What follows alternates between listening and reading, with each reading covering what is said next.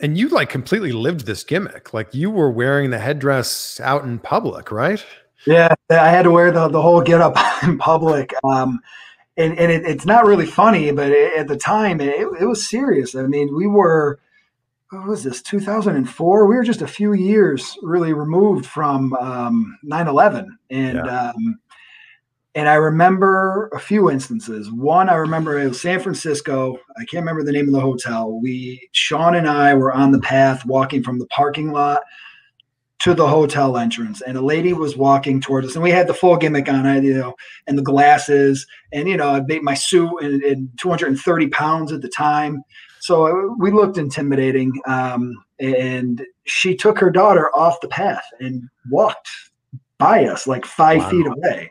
I mean, there's plenty of room for us on that path, but she was scared. And then one time we were on the plane, Shawn and I, and we were sitting towards the front, and it might have been Shelton. Somebody came up and told us that towards the back of the plane, people were calling their families to tell them that they love them. Oh my God. So there were some times where people were really frightened. And honestly, it made playing the character pretty easy, because the things that you feel when you're dressed like that and you're out in public and you see how people treat you, and that's how people treated Shawn. I've said it before, it became kind of a joke, and then it kind of got annoying because it would hold us up. But Shawn was randomly searched at, 7 out of 10 airports.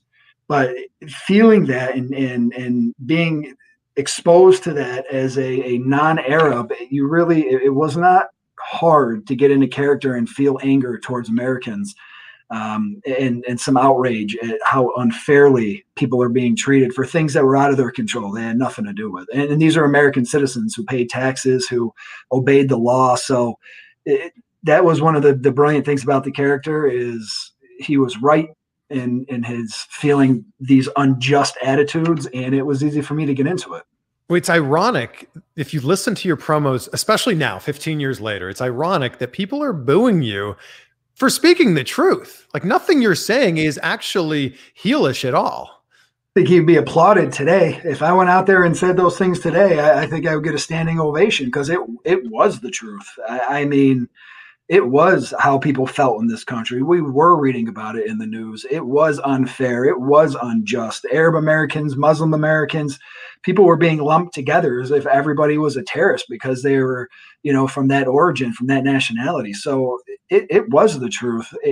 Nothing of what we were saying, I thought, especially at the very beginning, the character did start to change, but at the beginning, I think people hated that character so much because he was exposing their prejudice that they wanted to deny. That's a really interesting way to put it. Now, what's it like when you're walking through an airport? You are American, yet you're being treated like you're an Arab American. Well, back then, yeah, it was, again, it was, I don't want to say infuriating. I think it was sad. I think that it was discouraging. And, I'm Italian American, but my grandparents were immigrants to this country. It was discouraging to think that in the 50 years since my grandparents, or 60 years at the time, had come to this country, we hadn't really changed too much. We hadn't really come really far. We're now just treating different groups of people the way we treated Italians back then, or the Irish. Our country has a pretty long history of xenophobia with any new population that comes in, with any new immigrant population that comes into the country. So it was just, like I said, it was a little discouraging, and it was sad to feel that way. I mean, your heat, I feel like, could really boil over into something else. Did you ever get death threats? Not that were brought to my attention. I mean, I might have. They did. People were still pretty smart. At that time, people, for the most part, understood that it was a character, and it was a character that they loved to hate. And some people, I probably thought that the character was inappropriate or over the line, and they looked at me as the one delivering that message. But I never really got any immediate death threats. We had one instance where we almost got into it with a group of young men, I think it was Australia, who were Muslim, who were upset at us for playing Muslims on TV. Wow. And that was probably the closest we ever got into it with anybody physically. And luckily, we had all the boys with us. I can't remember exactly what was going on, but we were out. We were out drinking, and they took exception to that because Muslims don't drink. Mhm. And so they were more upset at a non-Muslim playing a Muslim. I think that was the only time I really felt like threatened, like there was some direct heat towards me for what I was doing.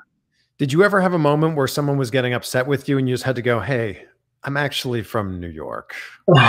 No, well, maybe, but nothing serious. I can't remember how I handled that.